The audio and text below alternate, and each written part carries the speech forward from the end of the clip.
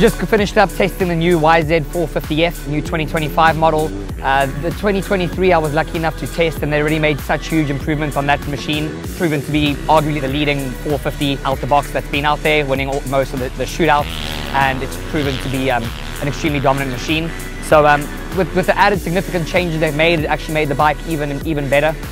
So we're lucky enough to test that out today, and I must say they really made those small differences that actually that made quite a big difference to the feel of the new bike. It was so cool with this, they brought out the 2024 model, which is the same as the 2023, so I could really feel the differences of the changes that they had made. Straight away what I'd felt is the power curve felt a whole lot smoother. I mean, the Yamaha has always been such a fast bike, and I feel like with the new 2025 model, it just seemed like a smoother power all the way through. Like the way the power delivered, it was a little bit more controllable, but it never seemed to run out. There was so much power the whole way through the gears. So there was no lack of power, but I felt like it delivered a little bit smoother, which made the bike a little bit easier to ride. Along with that, they updated the clutch, the clutch stays a little bit cooler than the previous model. And what I found with that is it was a lot more predictable and smoother the whole way through. So it was the other one seemed to be a little bit more jumpy than this, and this felt smoother and lighter. And I really liked the feel of that. So that, along with the smoother power curve, made the bike extremely predictable and easy to ride. Another huge difference that I felt, and I felt this is probably the biggest one, was the suspension change. They changed the forks and the shock. So with the forks, they actually made it a little bit more rigid. And then what that did is it kind of kept the front end feeling a little bit higher.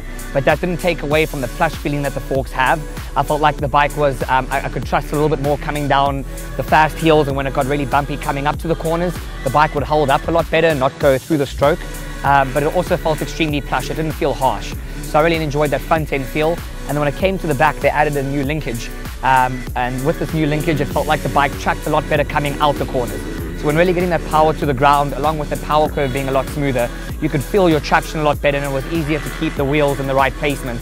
So it just kept the bike a bit more of a predictable feel, but you could definitely feel with that new linkage with the shock settings how much better the bike tracked coming out of the corners. Another change which you wouldn't think would actually make a big difference, but I could actually really feel when I was riding, they moved the throttle out a little bit further. So what that did was, when you're riding the previous bike, you could almost feel your hands scraping against the throttle tube a little bit.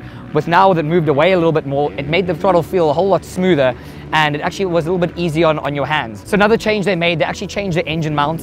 What they did is they made it a little bit more rigid, which gave the bike a little bit more feel, like front end feel coming through the bumps, which made it feel a little bit more stable, as well as a little bit more predictable coming into the corners.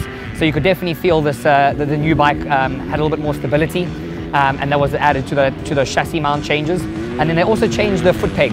And what I felt with that, they changed the foot peg position, which made it easier to clamp the bike and better feel through your feet with the pegs, which actually makes a really big difference. So you could really predict where your feet were on the bike, and could clamp the bike a little bit harder. So that was also a noticeable change that they made with the new model. So overall, I like that they just made slight changes to the bike, which actually made quite a significant feel.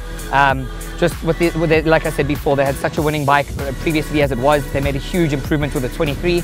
So with this new 25, just those little changes actually really made a big difference, and an overall more comfortable feel. So I was really impressed with the overall bike, and it's going to be even more competitive this year. So thanks again to Yamaha and MotoOnline for having us out here. Been another epic day testing this new machine.